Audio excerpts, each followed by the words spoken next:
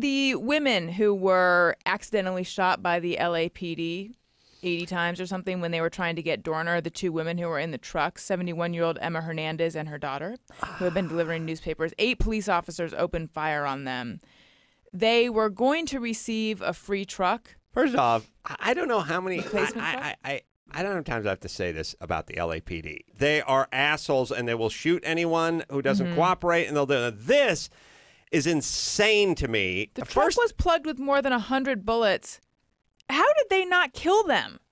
8 cops shot 100 bullets into the truck and still didn't kill them, which I'm glad they didn't, but how good are they at their jobs? I don't even know where to begin being pissed if I'm the police chief, because it's like, you couldn't kill 2 elderly Hispanic women by unloading 100 rounds into their back?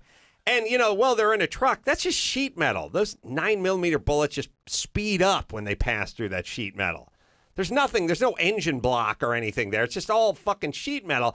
And when you're sitting in that truck, there's got to be 80 holes just where your head is in the back glass there. They were shooting 2 women in the back of the head.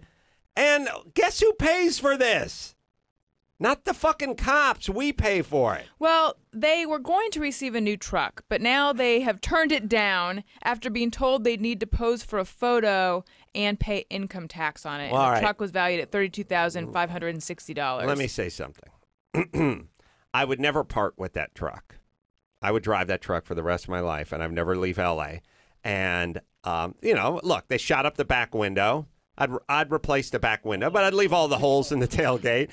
And, listen, change the oil, whatever it takes. I'd drive that around. And then every time I got pulled over, I'd be like, oh, interesting. I rolled through a 4-way stop sign. Yes. Your brother's pumped 100 fucking rounds in his Tacoma. Do you understand? Do you understand?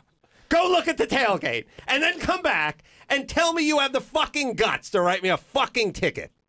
And I would never stop speeding in that truck. Ooh, you should see if you can get that truck. I would get that truck like Bonnie and Clyde's car. Yeah. And I would drive through every stop sign, and I'd speed, and I'd go, really, you're going to give me a ticket? This is going to be great tomorrow when it hits the newspapers. That's brilliant. This is going to be excellent. This is so fucking funny.